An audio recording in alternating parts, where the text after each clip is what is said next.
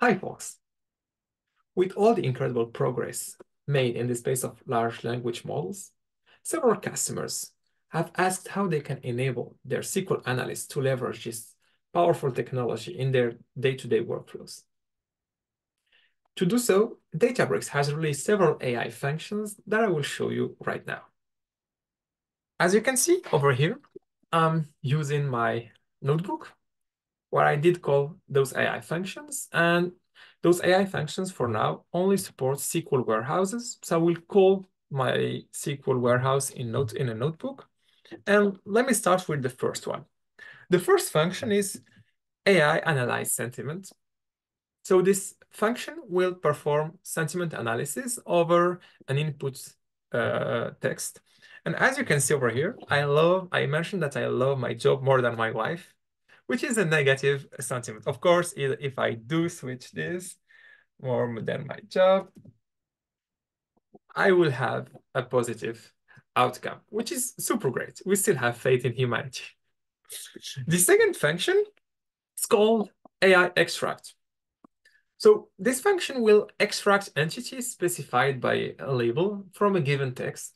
You can think about, for example, let's suppose you're getting several emails and you want to extract some important information in order to store them somewhere.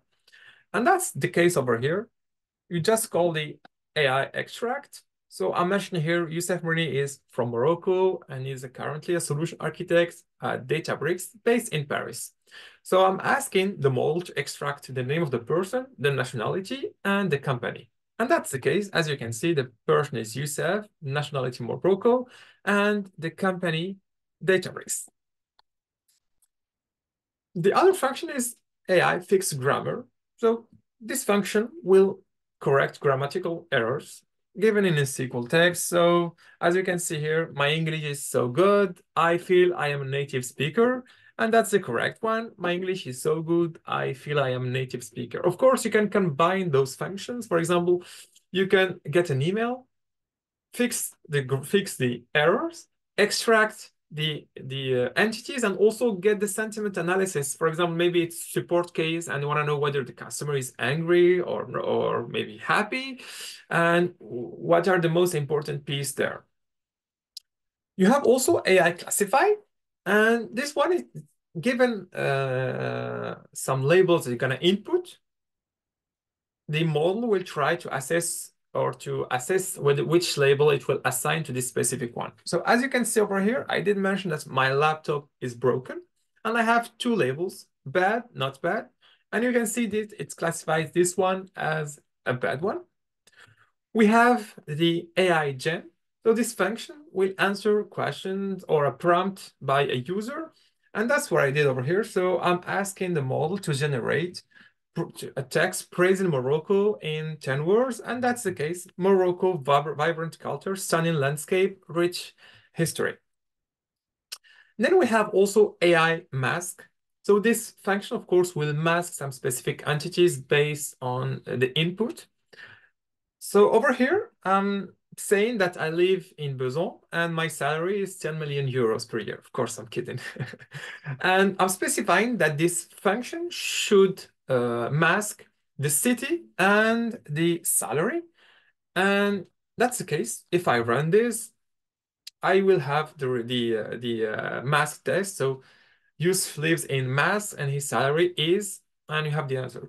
You can think about this, for example, if you have some important info, some sensitive data, so you can get the input, the plain text, create a view, and this view will be filled with masked data to make sure that sensitive data are not visible to someone, for example. And then we have, of course, the AI summarize. Of course, this function will summarize a text. And as you can see over here, so I have a text about Apache Spark. I will have this summary over here. Apache Spark is a unified multi-language analytics engine for large-scale data processing with MLlib, graphics, and real-time data support. And of course, last but not least, we have AI translate. So this function is translating text. So far, it supports only English and Spanish. But of course, it will evolve. And that's the case. So select AI Translate. I speak Spanish very well, and I specify the language. So the results is yo hablo español muy bien. Those functions relies on the paper token models, and they are backed by Mixtral 8x7b interacts. Don't hesitate to try them. Thank you.